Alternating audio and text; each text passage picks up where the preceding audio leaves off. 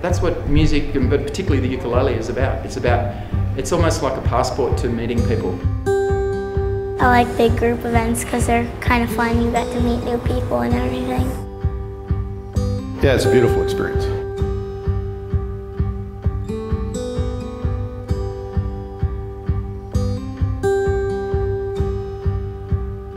What happened was we all got together and played a lot, and then they said, why not do a festival?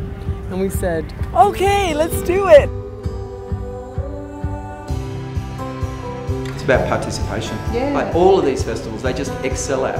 And this is an amazing building, and what a great community. We love it when we get the younger people involved. The kids show us their songs, and then we show them songs that our grandfathers and our great-grandfathers knew. It gives me confidence to play at other places.